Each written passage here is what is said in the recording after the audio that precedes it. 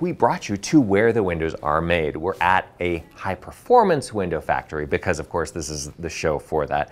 But aside from the special stuff that you're going to see, this will apply to windows of all kinds. As you've heard us say on this show many times, the home is a system. These windows are a system, a very cool system. So we're going to go back into the factory and see how they're made.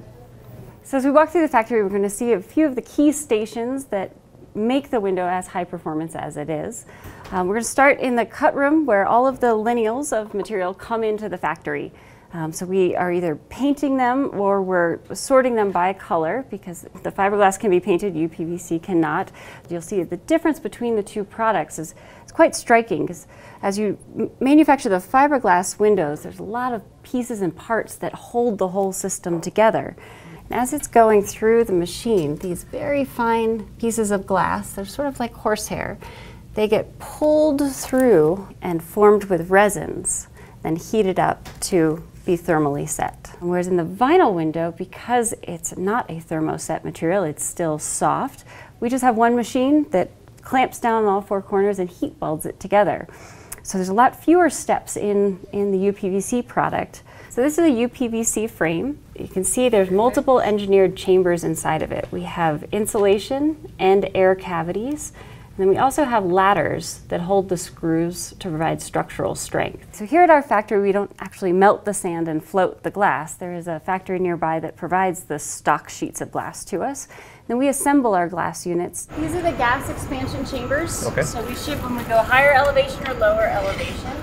We put a balloon on it so that it's going up in elevation, the gas wants to escape. And as we go down in elevation, it wants to suck the gas in. So we'll overfill the balloon when it's going down and we'll leave it flat when it's going up. But you can't take one that was going to Aspen and sell it to Florida instead. Not without that tube still on it. So one of the important things about the system of this window is that it's filled with gas. There's a couple different gases that are used, argon, xenon, and krypton. They're heavier than air, which make it a higher performance window. Here you've got the gas coming in through these little ports, and up here you've got two sniffers. And that helps them know when the window is full of gas, and they can stop it, put in one of those balloons, seal up the window, and be ready to go. We have a few basic constructions of glass, one being true triple pane, where you've got 3 layers of glass substrate. Most of the insulation is coming from that gas fill and from the LowE coatings that stop heat from going through the window.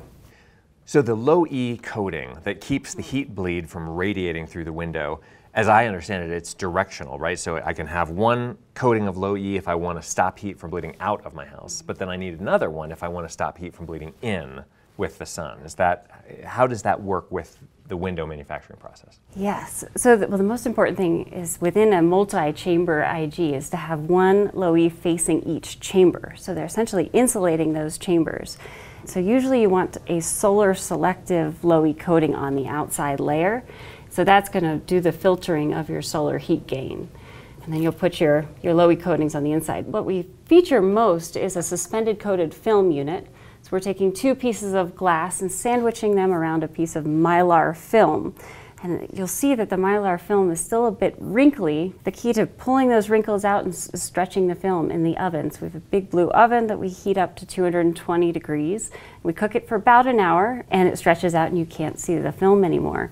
We love this product because it is super lightweight and there's lower embodied energy in the unit than with true triple pane glass. So on casement and awning windows, when you're cranking them out, if we can reduce the amount of weight on that hardware that might sag if it's left open for too long, then we can prolong the life of the hardware. The third benefit to film, the part that I love most, is that the film does carry a LowE coating on it.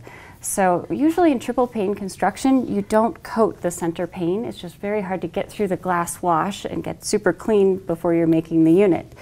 So when we have the film as the center pane, we can actually get better performance than a triple pane window.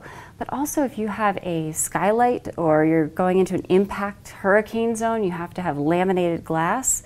If If I had a triple pane window and I put laminate, I lose my LowE because that's where the LowEs are on the inside and outside. With suspended film, because my LowE's on the middle, I can do anything I want with that inner pane. I can go impact or blast resistance or terrorism force protection. Really, the full range of options. There's over 216,000 combinations of LowE, gas, glass, film, and spacer that we can make, and it's really fun to model them because we like to have our customers say, I need a U value that's this and a visible light that's this, and can you get there? And usually we can. And that's all due to the film being the carrier of the LowE.